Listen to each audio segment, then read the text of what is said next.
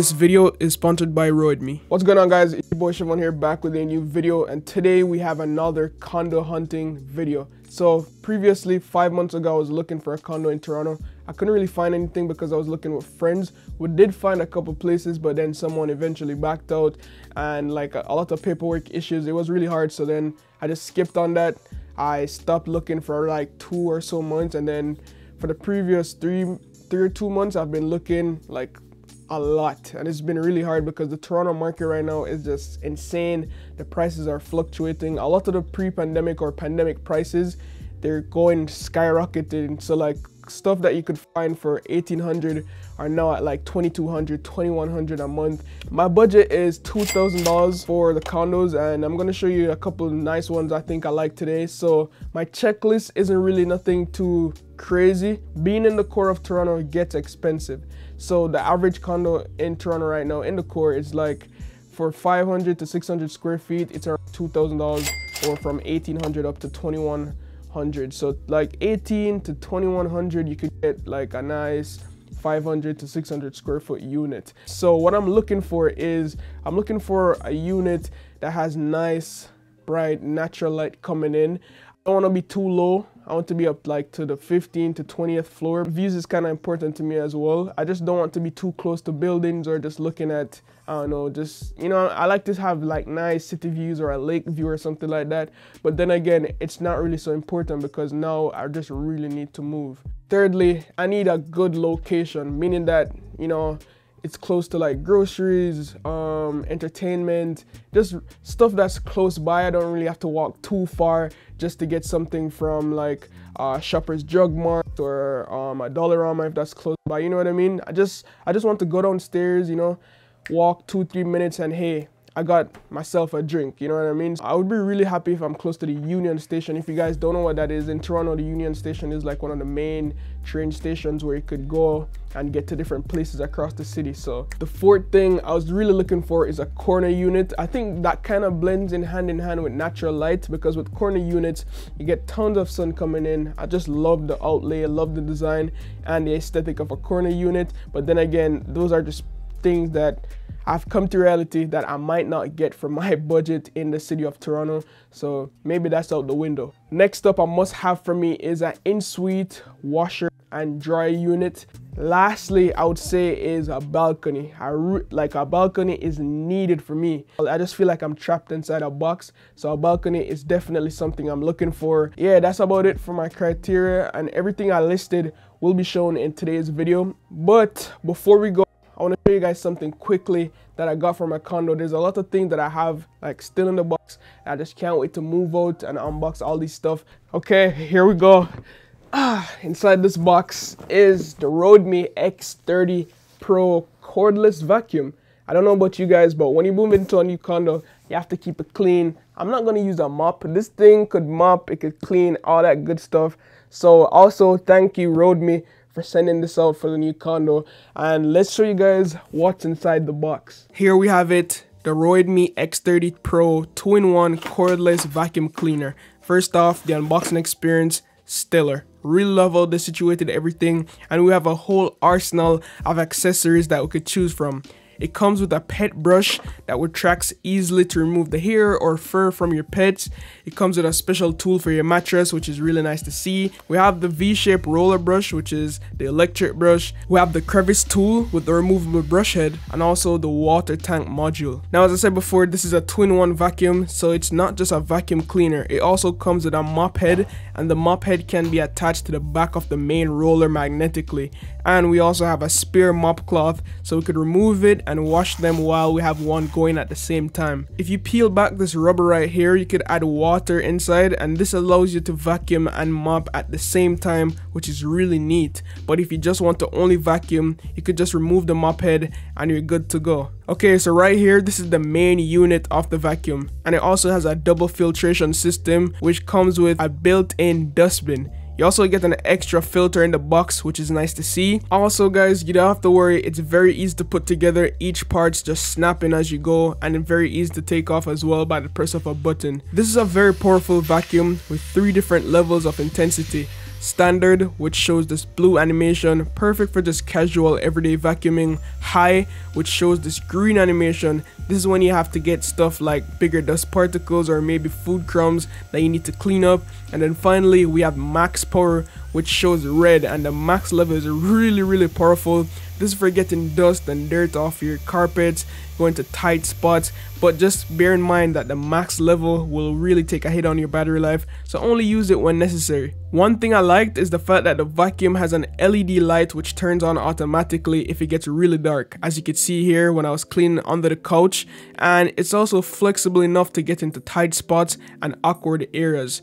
This is my first ever vacuum with a smart screen which shows me real-time performance reports, and it's also convenient enough shows my calories burned while I'm vacuuming so I could keep track of my fitness goals. I also have the Roidmi companion app on my iPhone so I could check the vacuum's power, cleaning time, to check on if the dustbin is filled or not, and also the filter replacement reminder straight through the app. In terms of battery life, there's a 70-minute runtime, and you also could see on the screen exactly how many minutes you have left before you need to charge again. And look how top class this vacuum is. It actually comes with a magnetic wireless charger for convenience, or you could just use the charging port available for charging. Honestly, this is a very nice, well-designed vacuum. It matches my aesthetics. It's lightweight, very easy to use, 2-in-1 vacuuming and mopping. I just can't wait to use this in my new condo. So if you guys are interested in this vacuum to keep your place looking spick and span, click the first link down below in my description. And thanks again Roidmi for sponsoring today's video and getting me right for my first condo. Alright guys, so we're at the first unit right now, and as you can see it looks like it's not finished, and that's because it isn't. This is like what you call a pre-construction, so that's a good tip if you're looking for somewhere. Try to get into a pre-construction because the prices are nice and the unit will be brand new, so you'll be the first person to live in it. So I'm kind of excited about this one. Let's see what it looks like inside though. Come on in. So here we have the first unit, just under $2,000 in the St. Lawrence market area. It's brand new. It's a super sleek unit with floor to ceiling windows, which caught my eye when I first saw the pictures. I was like, yo, have to check this out in person.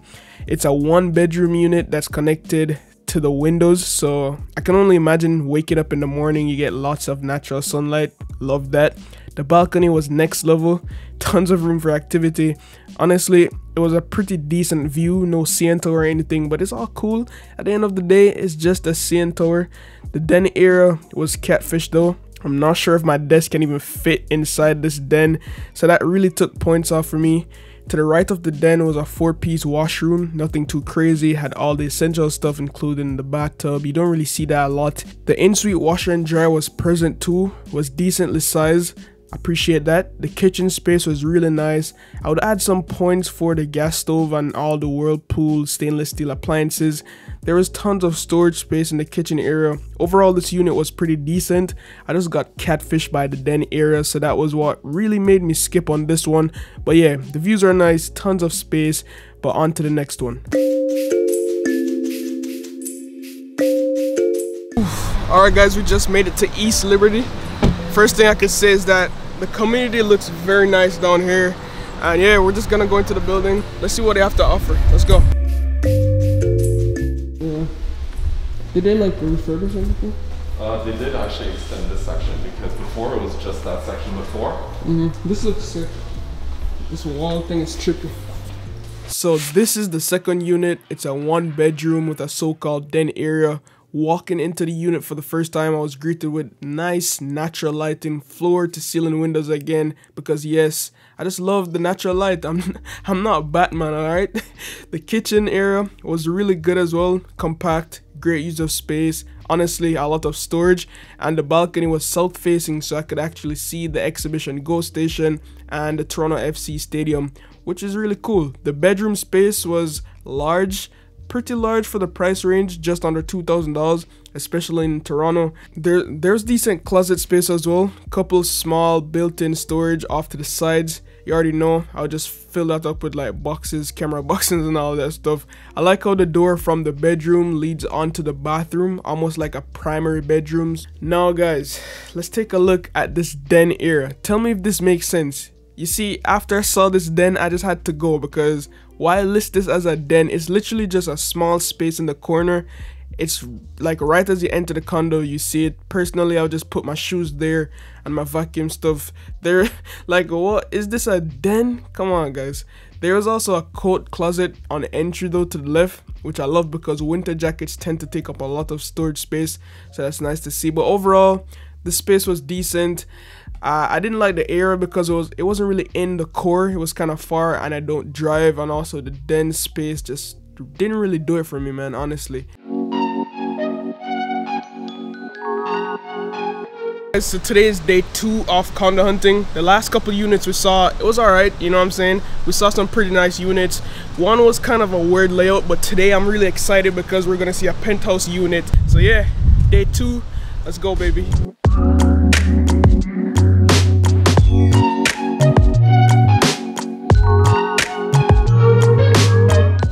First thing I should say, the lobby looked amazing. The hallways are really nice. I think this is a new building, right? Yeah. Yeah, fairly new building. Really excited to see this one. This is $2,000 a month, and I'm not sure if it comes with Hydra or anything, but I just want to see inside. So let's go. All right, the third spot was pretty clean. It was darker than the other units I've seen so far, and my realtor said it doesn't get as much natural light, which is alright. I don't know about you guys, but when I heard the penthouse, I thought it was gonna be something crazy, but I was wrong. This is a 1-bedroom unit, probably the smallest unit I've seen all year. Yes, it's by the lake. I think it's awesome. The fact that you could be connected to the waterfront trail and get city views is pretty decent. If I wasn't a YouTuber and had all this camera gear and equipment and all I did was just a 9-to-5 job, this would be a decent spot for me. It's slightly a different configuration though from all the rest we've seen because the bedroom has like a sliding door and it doesn't have a closet inside, which I personally don't like. By the way, for this unit, I didn't know what it looked like beforehand, so this was like a blind date for me. As you guys can see, the kitchen area is pretty modern. The washer and dryer was present, loved that, and there's also a little storage space right next to it. Also, we have a 4-piece bathroom, looked really nice, had storage behind the mirrors. Great use of space. The balcony wasn't the largest, but at least we had a balcony so I could get some fresh air whenever. It's honestly a great spot. I like the waterfront trail because it's nice to go on walks or for runs, especially in the summertime. It's close to the distillery district, the St. Lawrence market. It's not bad honestly, but just not enough space for me. No natural light really coming in. Literally nowhere for me to put a desk setup or anything. I just got fooled by the penthouse on the listing. I was today years old when I figured out a penthouse could be this small. It must be a Toronto thing.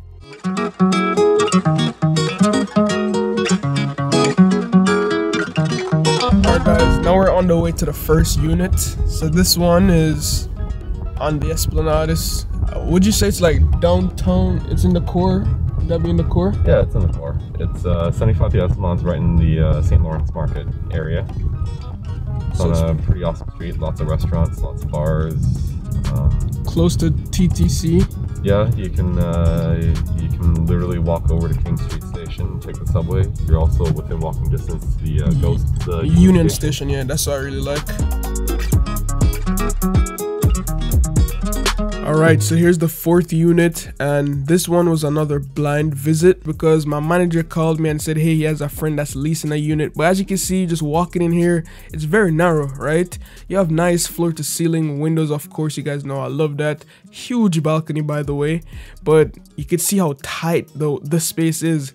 There's no den, you just have 1 bedroom. The bedroom was kind of small as well. If I measured it up, I could hold a single bed in here and my desk setup, but it has to be like one of those like single beds, like if I roll or fall off type bed. That's the bed I would need. You have this small closet area. This definitely can't hold all of my clothes. I have way more clothes than this, so this was an L. The kitchen was clean, brand new fresh appliances, nice pot lights, love to see it. But guys, just think about it. If I put down my couch here, my TV stand, all that, I have no space. Like, you can see how narrow this is, right? You have, of course, the in-suite washer and dryer unit. Love to see that. I like how that's like a standard right now. And it kind of had a couple space that I could put like my vacuum. Nothing too crazy. The bathroom was really good though. I love how it looks. It's a 4-piece bathroom. You have the sink, all that. The lighting is nice. Very decently sized mirror.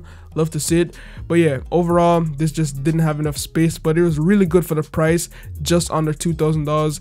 I think it's worth it, and it's kind of in the core of Toronto, so it's pretty close to everything that you need. Alright guys, yep, it's me again. I'm not sure what day it is. Normally I'll tell you guys if it's day 1 or day 2, but I honestly lost track. But this unit we're gonna see right now, it's at do you know how much square feet this one is? Around 5. This one's 531 square feet, if I remember correctly. 1 bed, 1 bath. 1 bed, 1 bath, no locker, no parking, south view. South view.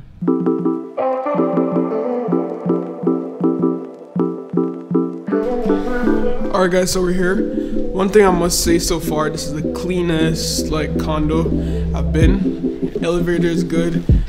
Everywhere is just super clean. Love to see it.